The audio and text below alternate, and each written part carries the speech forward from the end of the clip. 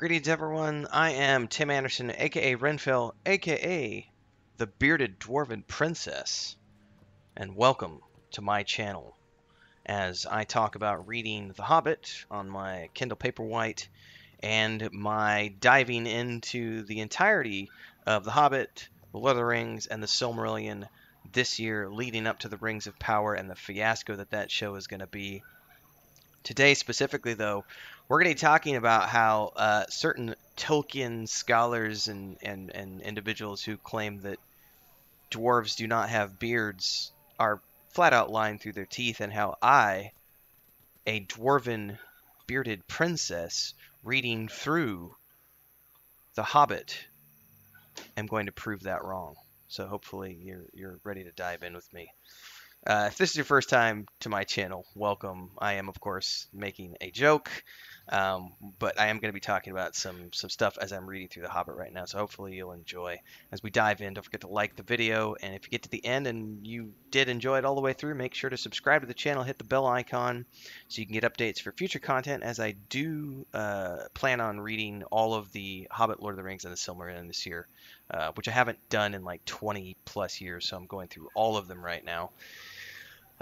Stick around for all that kind of stuff. And don't forget, we have a Discord down below are the links. We have a gaming community who are currently playing Lord of the Rings online together on the Laurelin server on Thursdays, Fridays, and Saturday nights, as well as Saturday and Sunday mornings, Central Time. If you hear wildlife around me, Chris and I just moved on the 15th of March, actually. We are now out in the countryside. We moved out of the big city, and all of our neighbors have small animals, so there's chickens and we're very much like a hobbits right now, except we don't have small holes in the ground. So anyway, let's dive in. So I have not read The Hobbit since probably 2000. It's been a long time. It's been at least 15, I would say at least 20 years, at least 15, probably 20-ish, since I've read The Hobbit or The Lord of the Rings. The Hobbit was the very first book I ever read back when I was 5 years old. My dad gave me The Hobbit and then the Narnia books, and I read those when I was 5, and it instilled within me a love of all things fantastical, more importantly, a love for the world of Middle-earth and all things Tolkien. Now, reading those a lot between the ages of 5 and 6, by the time I got to the age of 7, I read The Lord of the Rings, and I then read The Hobbit and The Lord of the Rings and Narnia books every year until I was about 12, 13 years old, and from then on, I used to read The Lord of the Rings every year up until I was around 20, 21 years of age. And somewhere around in there, in my late teens, early 20s, I read the Silmarillion a couple of times, but I'm not intimately familiar with it. Recently, because of the Rings of Power debates and discussions and fiascos and everything else, I made a series of videos, rants on the Ring of Power, which went somewhat viral, at least by my standards, for my channel, because I am a small-time YouTuber. And one of the things that we joked about is that as we were debating the fact that Tolkien did in fact say in the appendices of The Lord of the Rings that dwarven females are indistinguishable from males, and we know that dwarves have beards. Well, Corey Olsen, the Tolkien Professor, came out in an IGN video and said that Tolkien never wrote that beards have dwarves. Dwarves have beards. I said that wrong. He came out and stated emphatically that Tolkien never wrote that dwarves have beards. And I said that's bullshit. Tolkien definitely wrote that dwarves have beards. And then he defended his argument and said that no, that's not true. What he changed his mind many times over the years, and you can see in this book that was published by Christopher Tolkien 70 years after his death that he actually said that dwarves didn't have beards, and that's not true, and all this whatever.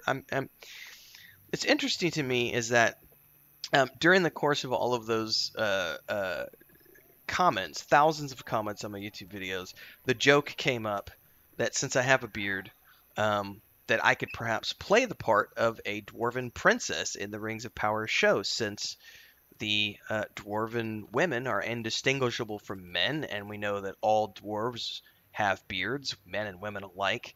And to refute that, when I was reading through The Hobbit, it immediately jumped out to me. I'm actually at the point right now.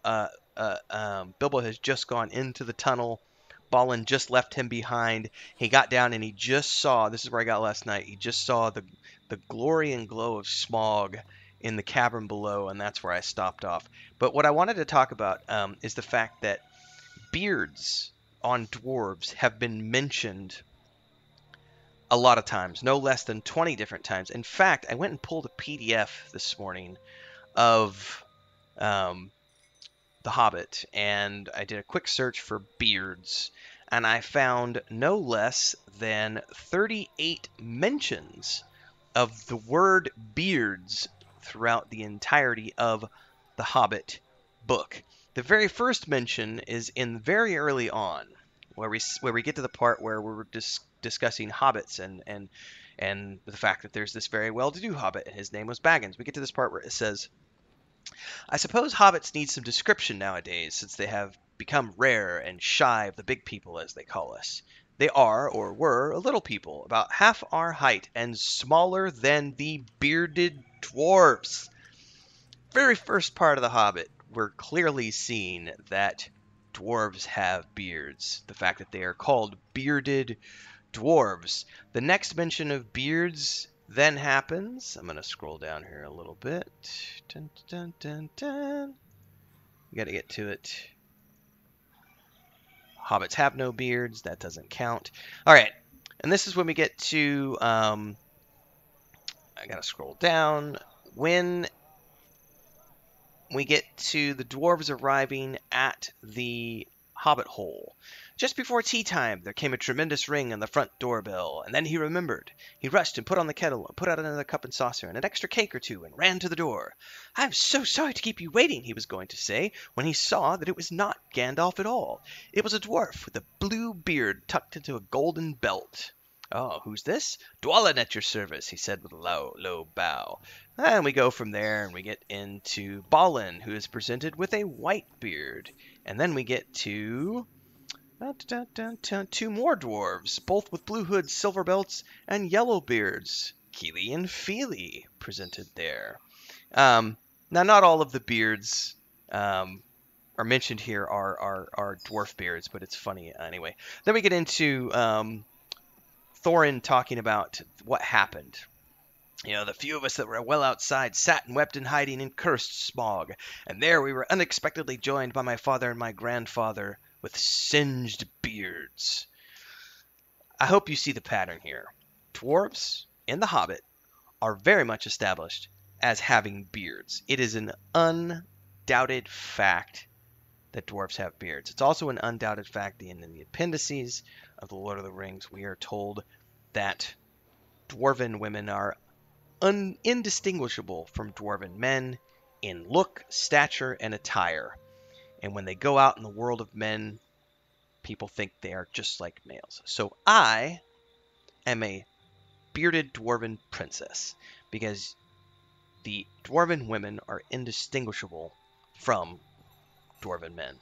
Therefore, I can say that I, Renfail, am a bearded dwarven princess, and I'm reading The Hobbit, and The Lord of the Rings, and the Silmarillion this summer of 2022, as we work our way down towards the woke version of The Lord of the Rings, that is the Rings of Power.